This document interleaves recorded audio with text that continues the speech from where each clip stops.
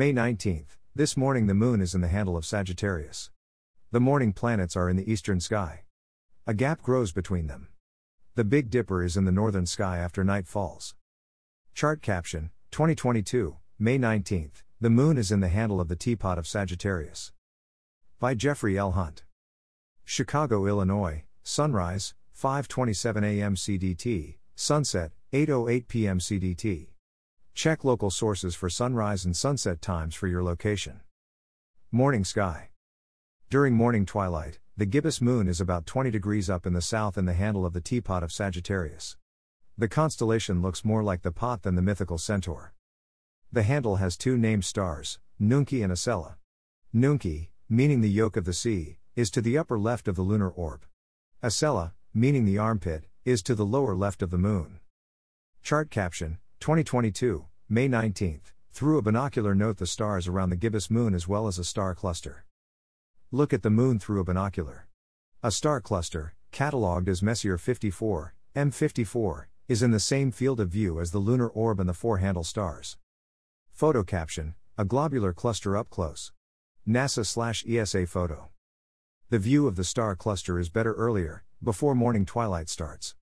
The stellar bunch is beyond the limits of eyesight, and through a binocular it has an appearance of a tiny cotton ball, without a distinct edge and seemingly out of focus.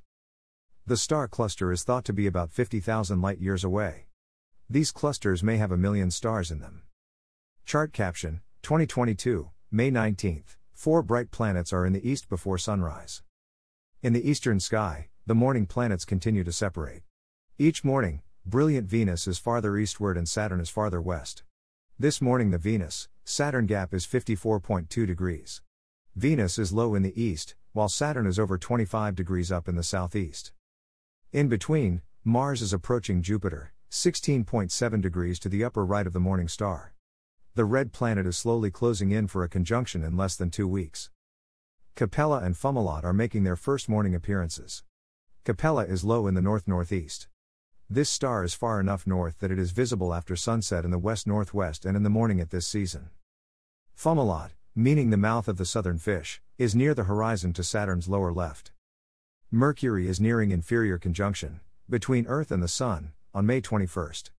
It emerges from bright morning twilight to put on a show with the other 4 planets and the moon during mid-June. Evening sky. Chart caption, 2022, May 19th. Look high in the north for the Big Dipper, Polaris, and the Guardian stars. For sky watchers at the mid-northern latitudes, the Big Dipper is a nightly sight. It is part of a group of stars that never sets, known as the circumpolar stars. The group's composition depends on the sky watcher's latitude, although the Dipper is seen on some nights from nearly all regions of Earth. During late May the Dipper is high in the northern sky. Its familiar 7 stars are one of the first star groups that children learn in this part of the world. This famous group is part of the Greater Bear. It is also known as the Plow and the Wagon.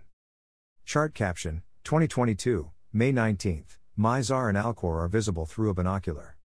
Mizar, at the bend in the Dipper's handle, has a fainter star, Alcor, nearby. Mizar is a double star, easily seen through a telescope, but Mizar is farther away but along the same line of sight.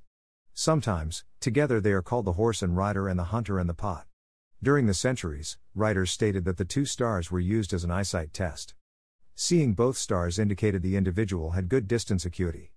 Both are easily visible through a binocular. 2 stars, Duba and Merak, are known as the pointer stars. A line drawn between them and extended away from the Dipper's cup generally points in the direction of Polaris, the North Star.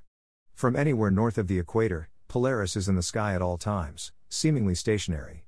The star is nearly above Earth's north pole, and as our planet rotates the star does not seem to move much. The star's height above the horizon indicates latitude. From near the equator, the star is near the horizon. Farther north, the star is higher in the sky. At the North Pole, the star is overhead. Polaris is in the handle of the Little Dipper and part of Ursa Minor, the Lesser Bear. From urban and suburban settings, the stars between Polaris and Kochab and Furcad are difficult to see. The latter stars are sometimes known as the guardians of the pole. During the night they make a large circle around Polaris as if walking a patrol to protect it.